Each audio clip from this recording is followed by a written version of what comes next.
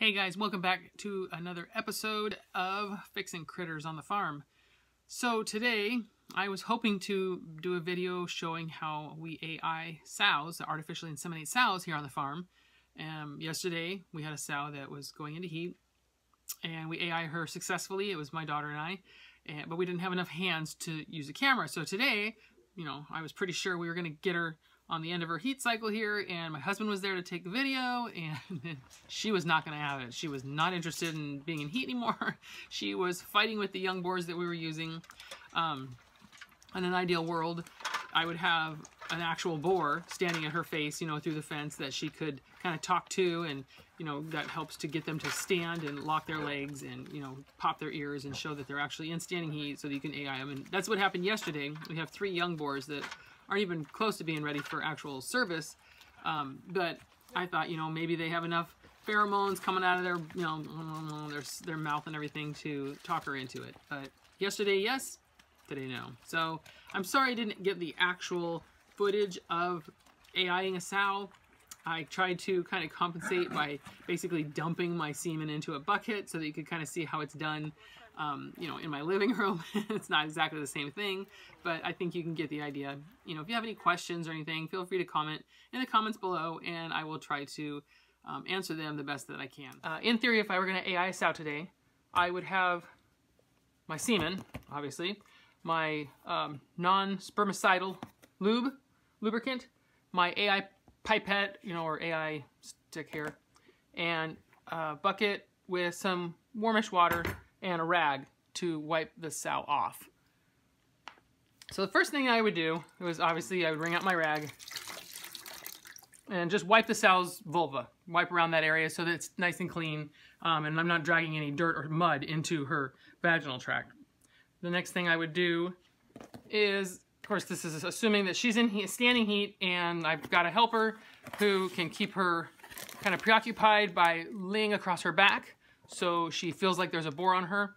Ideally, you would have a boar scent, boar breathing, like a real boar actually breathing into her face, or they sell bottles of boar scent that you can, like aerosol, that you can spray in their face. I haven't had super good luck with those, but maybe they've improved them in the years. That was many years ago that I used them. So you unpack your semen and pull your ice bags out of the way. And here's my tube of semen. Okay, so the first thing I'm going to do is go ahead and get this ready before I unpack my semen. I'm going to go ahead and get this thing ready. So I take my lube and I put a small dollop just on the end of it, like that. Okay. Once I get it up to the vulva, what I'm going to be doing is I'll take that lube, lubricant, and I'll just kind of swirl it around a little bit just to lubricate the opening of the sow's vaginal canal. Once I push the rod in there, you're going to go at an angle that is a little bit up. You don't want to go tip it down because you're going to end up trying to push into the bladder, which is definitely not going to work, and it's going to be uncomfortable for the sow. So you want to just tip it up a little bit and kind of run along the top of the sow's vaginal canal. And when you feel like it hits something in there, that's her cervix. And their cervix is actually very similar to the grooves in our fingers here. So you're going to feel that little bit of pressure, and you're just going to give it a little bit of a bump. You can twist it a little bit until it kind of pops in there. And once you get in there, when you pull back on the straw, you should kind of feel like there's a bunch of meat pulling in there too, right? If it's just going like back and forth like this, you're not in the right spot. But if you've screwed it in there a little bit and you can feel that there's some pressure, when you just very lightly, tug on it like this, you can feel the whole thing moving, then you know you're in the right spot. All right, at that point, I would get my semen out. And it's hard to do with just one person, but these little things are meant to twist off. And so I would twist this off. You don't want to squeeze it. It's like one of those little kid drinks, the Capri Suns. They'll shoot it everywhere. Okay, now, so this rod is in place. It's inside of my sow. I take this thing and I place it on the end there. And I want to get it pretty snug. Now, if your helper is doing their job, they're on their back, kind of squeezing with their thighs, maybe like essentially riding the sow. And what you'll do is you'll take your semen and you'll go ahead and tip it up. Now it's going to just shoot out, of course, because there's no uterus on the end, this end, to keep it from pouring out. But by holding it there like that, And if the person's moving around enough, the sow's uterus will actually sort of suck this down. And you can see it go down. If you think the sow is kind of not going to stand super great, you can just gently squeeze it. You don't want to be, you're not trying to fill it up real fast. You're trying to go nice and slow. So, you know, just a gentle pressure on it to let it go ahead and empty the bag into the uterus. You want to be gentle with this. Obviously, you're not trying to shoot it in there as quickly as possible. I'd like to maybe have it be done in, I don't know, maybe 2 to 3 minutes. That's, to me, a good timing. And sometimes if the sow's uterus is really, you know, working properly and your helper's like wiggling around on her back and she's in a nice, strong standing heat, you can just literally just sit there and watch it kind of, not that fast maybe, but you can see it kind of go down slowly.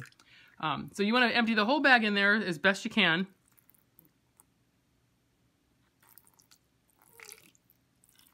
All right. And then when I'm done, I like to pull the bag off. And some of these, let me get the rest of that out of there just so it's not on my floor. Some of these things come with a little cap that you can like cap that in there. And then I like to leave this thing in the sow, locked into her cervix for another couple minutes while I'm cleaning up my mess. And then I just really gently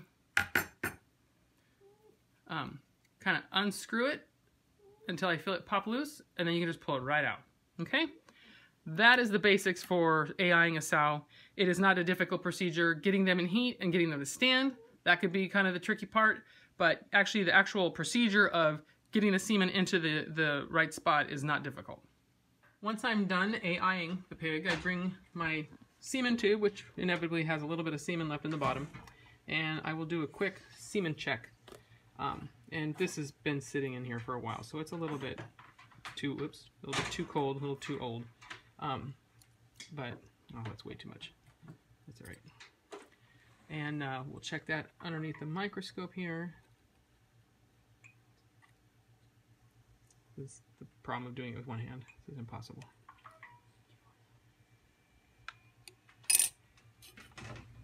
I'm going to hand the camera off here.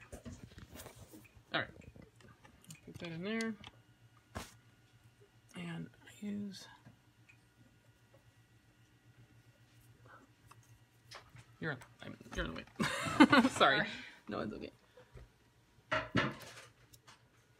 All right.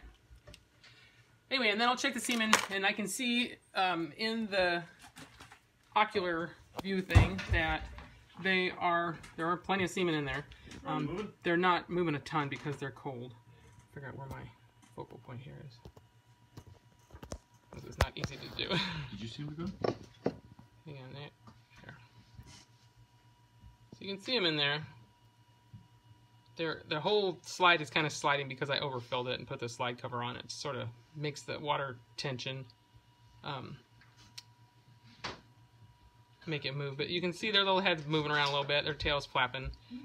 If they were warmer, they would be moving a little better. And of course, this is semen that was collected on Monday, shipped on a Tuesday, and today is Thursday, and I just artificially inseminated one of our sows. Yeah, I'm gonna give you a little bowl actually. And then the semen has been sitting in this tube for about half an hour while I cleaned up and came back in the house. So, you know, I'm happy enough with this. You know, it's hard to say if that's going to be like fertile semen, but it should be. The company that I order from is reliable. I've used them in the past and had, you know, just about 100% results. Even though you didn't actually get to see a pig get inseminated, I sure hope that this video helps you feel more comfortable if that opportunity arises on your farm. Until next time, have a good one, you guys. Bye.